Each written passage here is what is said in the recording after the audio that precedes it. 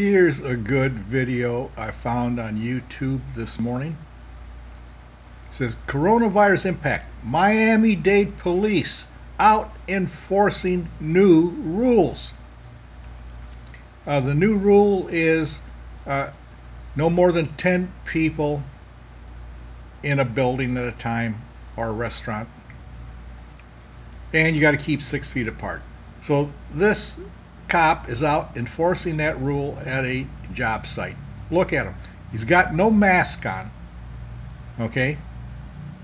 And are they 6 feet apart? No, I said they're about 3 feet apart, the person he's talking to. So even the police don't regard what they're telling people. But they got to do it because the mayor told them to go out and tell people keep at least 6 feet apart and wear a mask. Okay, neither one of them got a mask and they're not 6 feet apart.